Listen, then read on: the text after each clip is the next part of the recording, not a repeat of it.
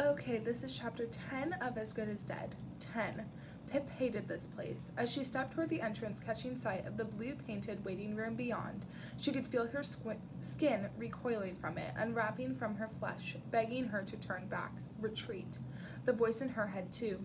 This was a bad place, a bad, bad place. She shouldn't be here.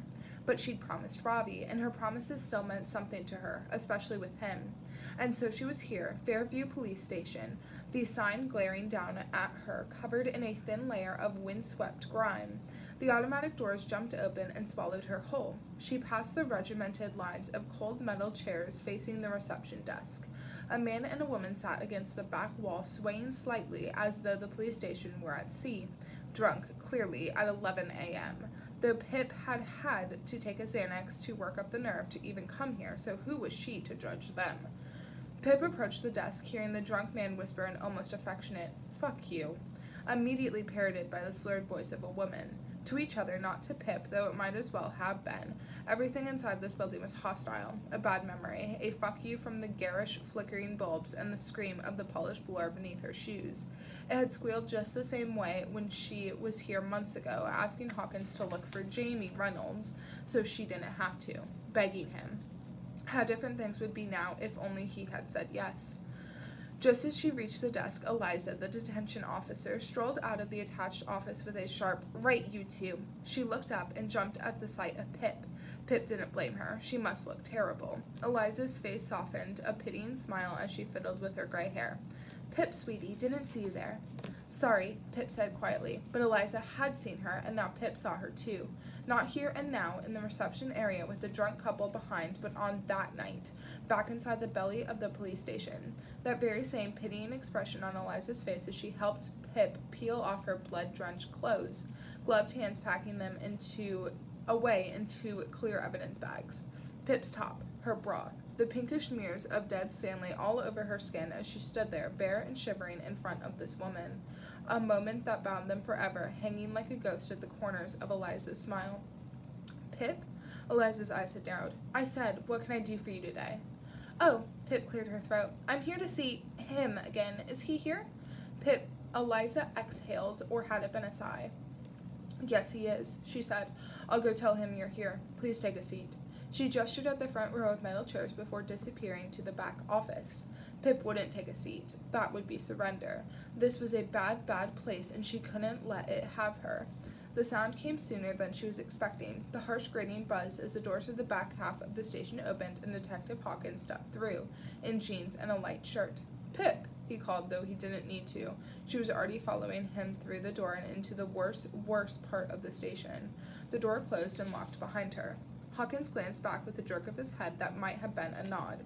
Down this very same corridor, past interview room 1, the same journey she had walked back then in new bloodless clothes. She never found out whose they were. She'd followed Hawkins then, too, into a small room off to the right with a man who never said his name, or he had and Pip never heard. But she remembered Hawkins' grip on her wrist to help her as she pressed each finger into the ink pad, and then onto the correct square of the paper grid, the patterns of her fingerprints like never-ending mazes, made only to trap you. "It's just to rule you out, to eliminate you." That's what Hawkins had said back then, and all Pip remembered saying back was, "I'm fine." No one could have thought she was fine. "Pip," Hawkins' face brought her back to now, back into this even heavier body. He had stopped walking, was holding the door open to interview room 3. "Thank you," she said flatly, ducking under the archway of his outstretched arm and into the room. She wouldn't sit in here either, just in case, but she slid the straps of her backpack from her shoulders and placed it down on the table. Hawkins crossed his arms and leaned against the wall. "You know, I will call you when it happens, right?" he said. "What?" Pip narrowed her eyes. "Charlie Green," Hawkins said. "We have no more information on his whereabouts, but when we do catch him, I will call you. You don't have to come here to ask." That's not why I'm here." "Oh?" he said, the sound from his throat rising, turning it into a question. "It's something else, really, that I thought I should tell you. Report to you." Pip shifted awkwardly, pulled her sleeves down to cover her naked wrists. Leave nothing bare or exposed, not in this place." "Report something? What is it? What happened?" Hawkins' face rearranged, all sharp lines from his raised eyebrow to his tightened lips. Well, it's possible I have a stalker, Pip said, the final syllable clicking in her throat. She was only imagining it, but it felt like she could hear that click bounding around the room, ricocheting off the plain walls and the dull metal table. A stalker? Hawkins said, and the click had gotten into his throat too somehow. His face shifted again, new lines and a new curve to his mouth. A stalker, Pip repeated, reclaiming the click as her own. I think. Okay, Hawkins sounded unsure too, scratching his graying hair to buy him some time. Well, in order for us to look into this, there needs to have been a pattern of 2 or more behaviors, and Pip interrupted him. Yes, I know. I've done my research, and there have been. More than that, in fact, both online and in real life. Hawkins coughed into his hand. He pushed off the wall and crossed the room, his shoes sliding across the floor, hissing like they had a secret message just for Pip. He perched against the metal table and crossed his legs. Okay, what were these incidents? He asked. Here, Pip said, reaching for her bag. Hawkins watched as she opened it and dug inside. She shifted her bulky headphones out of the way and pulled out the folded sheets of paper. I made a spreadsheet of all the potential incidents and a graph, and there's a photo, she added, opening the pages and handing them to Hawkins. Now it was her turn to watch him, studying his downturned eyes as they flicked across the spreadsheet, up and down and up again. There's quite a lot here, he said, more to himself than to her. Yeah. Who will look for you when you're the one who disappears? Hawkins read out the burning question, and the hairs rose up on the back of Pip's neck, hearing it out loud in his voice. So it started online, did it? Yes, she said, pointing at the top half of the page. It started with just that question online and quite infrequently. And then, as you can see, the incidents have become more regular, and then things started happening offline. And if they are connected, then it is escalating. First the flowers on my car, and it has progressed to the dead pigeons. Hawkins finished for her, running his finger across the graph. Yes, 2 of them, Pip said. What's the severity scale here? He glanced up from the column. It's a rating of how severe each possible incident is, she said plainly. Yes, I understand that. Where did you get it from? I made it up, Pip said, her feet heavy through the bottoms of her shoes sinking into the floor. I did my research, and there isn't a lot of official information about stalking, probably as it isn't seen as a policing priority despite it often being a gateway to more violent crimes. I wanted a method of cataloging the potential incidents to see if there's a progression of threat and implied violence, so I made one up. I can explain to you how I did it. There's a 3-point difference between online and offline behavior, and Hawkins waved his hand to cut her off, the pages fluttering in his grip. But how do you know these are all connected? He asked. The person online asking you that question and these other incidents. Well, of course, I don't know for sure, but the thing that made me consider it was the kill 2 birds with 1 stone message the day the second pigeon was left on my drive. Without a head, she added. Hawkins' throat made a sound, a new and different click. Well, it's a very common expression, he said. But the 2 dead pigeons, Pip said, straightening up. She knew she already knew where this was going, where it was always destined to go, the look in Hawkins' eyes against the look in hers. He wasn't sure, and she wasn't either, but Pip could feel something shifting inside her, changing her heat sliding around under her skin, starting by her neck, claiming her one vertebra at a time. Hawkins sighed, attempted to smile. You know, I have a cat, and sometimes I come home to 2 dead things in one day, often without heads. One left in my bed just last week. Pip felt defensive, tightening a fist behind her back. We don't have a cat. She hardened her voice, sharpened it at the edges, trying to cut him with it. No, but one of your neighbors probably does. I can't really open an investigation because of 2 dead pigeons. Was he wrong? That's exactly what she told herself, too. What about the chalk figures? Twice now, getting closer to the house. Hawkins flipped through the pages. Do you have a photograph of them? He looked up at her. No. They disappeared before I could.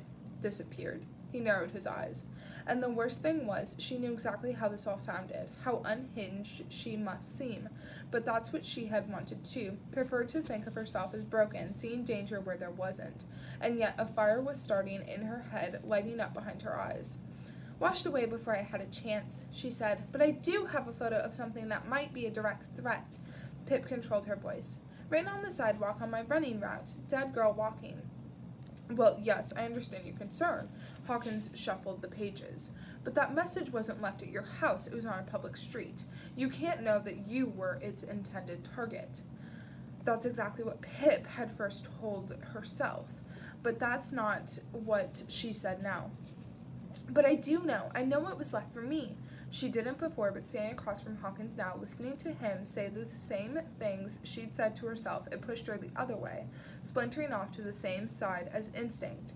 She knew now with bone-deep certainty that all these things were connected, that she had a stalker, and more than that, this person meant her harm.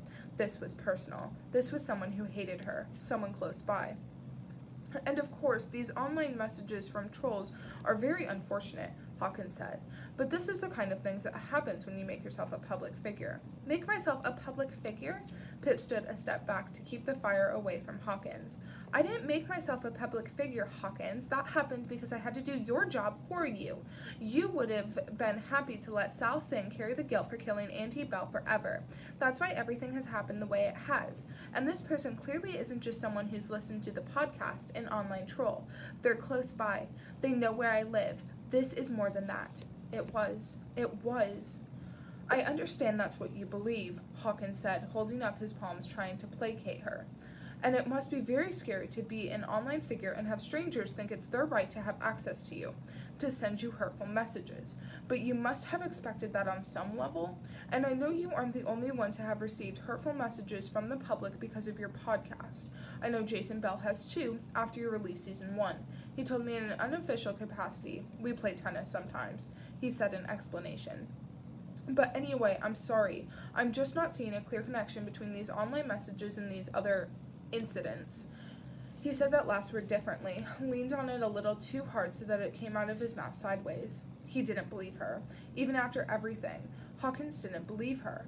Pip had known this was how it would be. She'd warned Ravi. But faced with it now, in the moment, she couldn't believe he didn't believe her. Now that she believed herself. And the heat under her skin became something else. The cold, heavy, downward pull of betrayal. Hawkins lowered the papers to the table. Pip, he said, his voice softer, gentler, like how he might talk to a lost child. I think that, after everything you've been through, and I am truly sorry for my part in that you had to take all this on alone, but I think you might be seeing a pattern that isn't here, and it's completely understandable after everything you've been through that you might see danger around every corner, but she'd thought the same thing about herself not so long ago, and yet his words still felt like a punch to the gut. Why had she allowed herself even a shred of hope that this would go another way? Stupid. Stupid. You think I'm making it up, she said. It wasn't a question. No, he said quickly. I think that you are dealing with a lot and still processing the trauma you went through, and maybe that's affecting how you are looking at this. You know, he paused, pinched the skin on his knuckles. When I first saw someone die in front of me, I wasn't okay for a long, long time. It was a stabbing victim, young woman. That sort of thing stays with you. His eyes softened as he glanced up finally and held Pip's gaze. Are you getting help? Talking to someone? I'm talking to you right now, Pip said, her voice rising.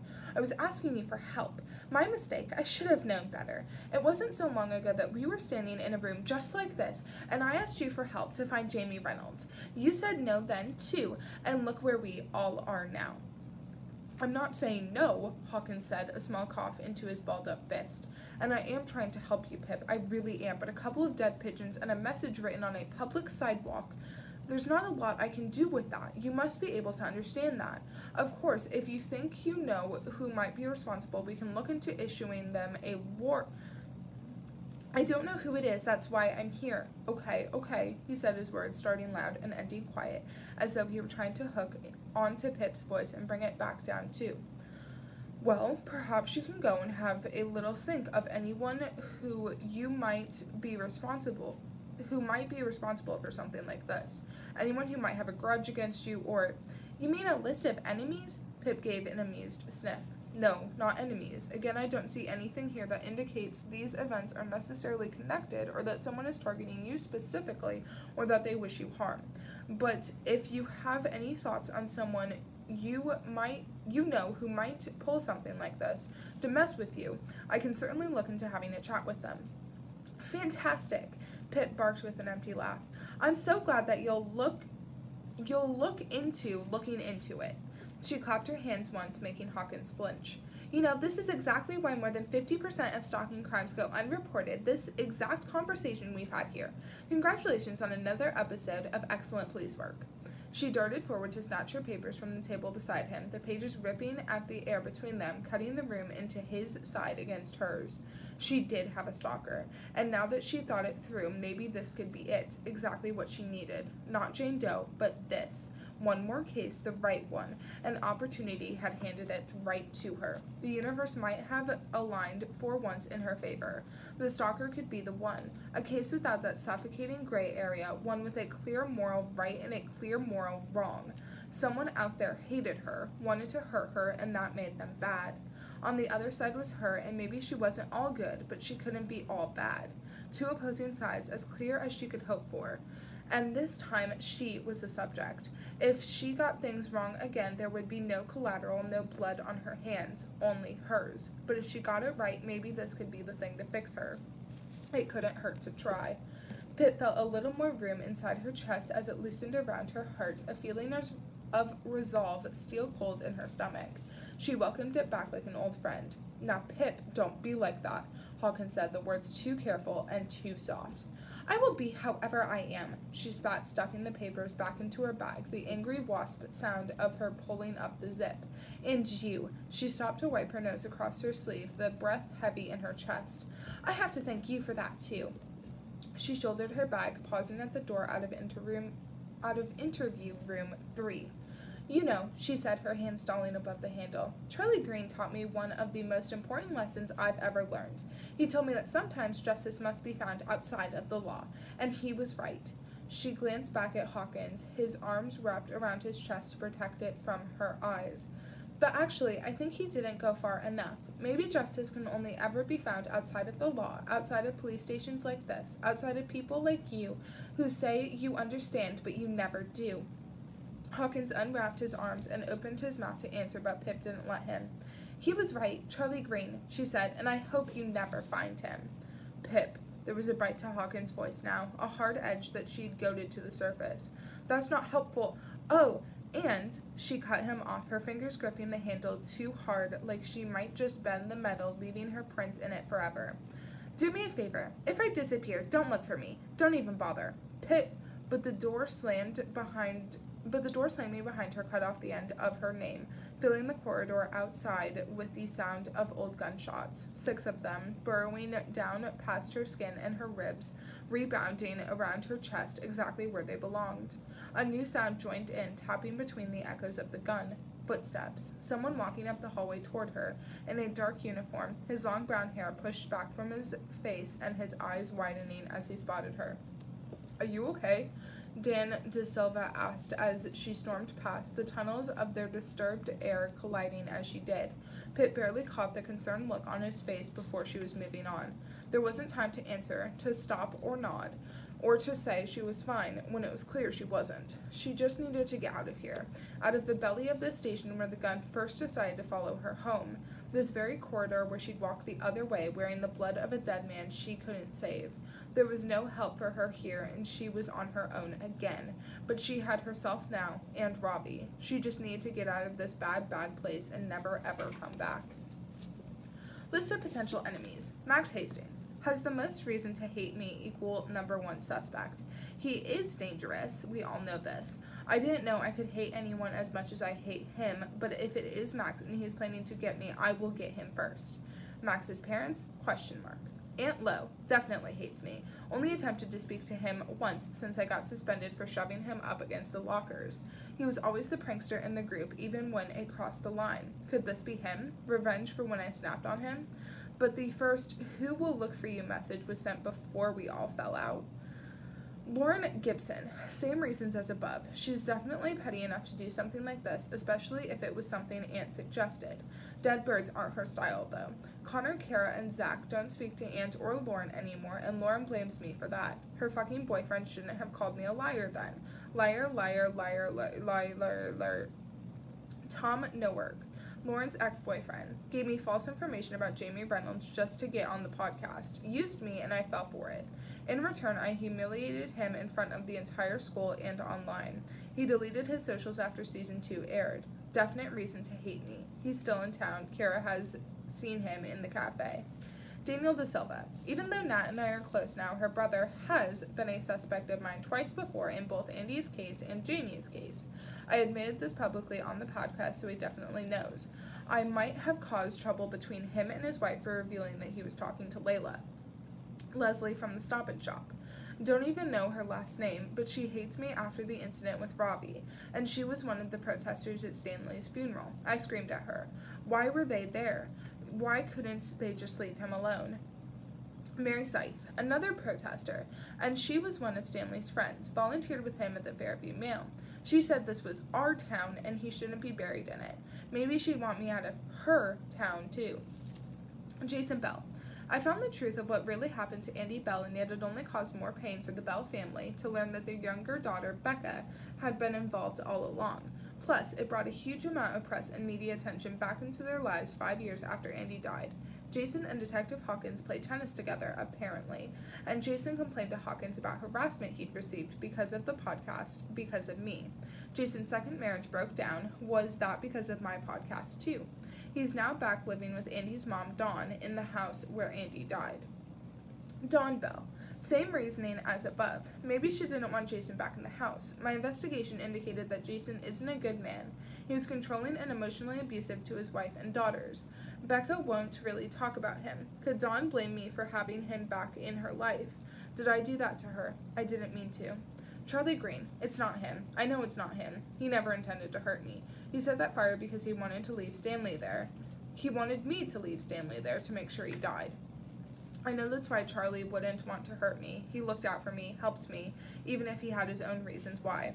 But the objective part of my brain knows he should be on the list because I'm the only witness to him committing first-degree murder and he is still a fugitive. Without me to testify, would a jury find him guilty? Logic dictates he should be on here, but it isn't him, I know it. Detective Richard Hawkins. Fuck him. Is it normal for one person to have this many enemies? I'm the problem, aren't I? How did it get so late already? I understand why they all hate me. I might hate me too.